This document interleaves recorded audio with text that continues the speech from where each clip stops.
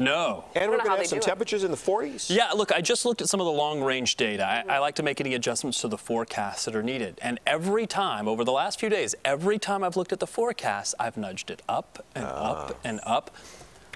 I've looked at some long-range stuff that says we may get back into the 60s at some point over the next couple of weeks. I'm just telling you what the data says. I'm not saying I buy it just yet.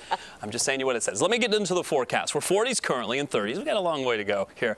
40s, but we are already overperforming. I think we may be a little warmer today than expected. The sunshine is helping. I've got 44, but I think we may go a little bit warmer than that. I also think maybe our temperatures over the next couple of days have been a little bit too low, as I'll show you some of the model data here in just a second. Overall, though, it's a pretty quiet forecast. Couple of clouds may roll through overnight. We still should be able to get into the 20s, and then tomorrow upper 40s are expected. But anytime you have this combination, sunshine with southwest winds, we tend to do a little bit better than what the models are forecasting. Here's one of our in-house models that I had take a great deal of confidence in this model, because it's saying we get to temperatures near 50 for tomorrow. We're only forecasting 48. Again, I think we may overperform a little bit. So while I'll keep 48 here on the graphic, just know that some locations, especially south of the city, 50 is certainly within reach.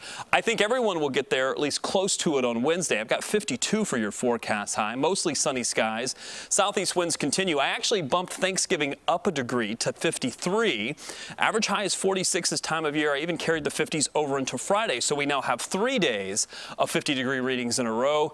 I do think that the forecast is going to continue to stay pretty mild. Here's the 7-day. Lots of sunshine. The sunshine continues.